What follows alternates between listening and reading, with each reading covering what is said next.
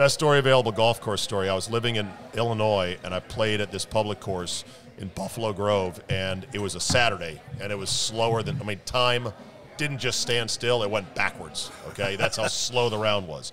I think it was a 3-hour-plus front nine. Oh, yeah, really bad. So I go into the pro shop, and I start jawing. I was much younger and still had piss and vinegar in my blood.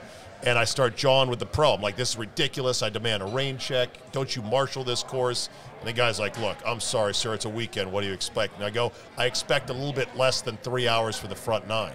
So he and I are going back and forth. Then all of a sudden, this meathead, this muscle guy, in the shop, just kind of loitering around, comes up. He's like, hey, man, you need to get a grip and realize this is a public course and the play is not going to be as fast as you want it to be. And I take my finger and I poke him in the chest. I go, this is none of your business.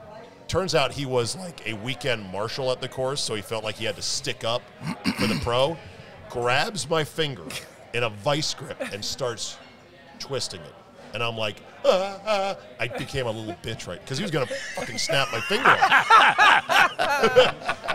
And I was like, and so I quickly, I give. Do you want your finger broken? You want your finger broken over the back a nine's not stupid gonna matter. 3-hour round? And I was like stunned. I was like, what the fuck? So, and of course I did poke him in the chest, which is a provocatory act. Hulk Hogan. It turns out that he was like some weekend ranger, and he let me go after I calmed down. But I was so pissed and shaken that a couple hours later, I went to the police department in Buffalo Grove and filed a report. Like a little bitch. No, you didn't. Yes, I did. Yes, I did. I was assaulted. All right. All right.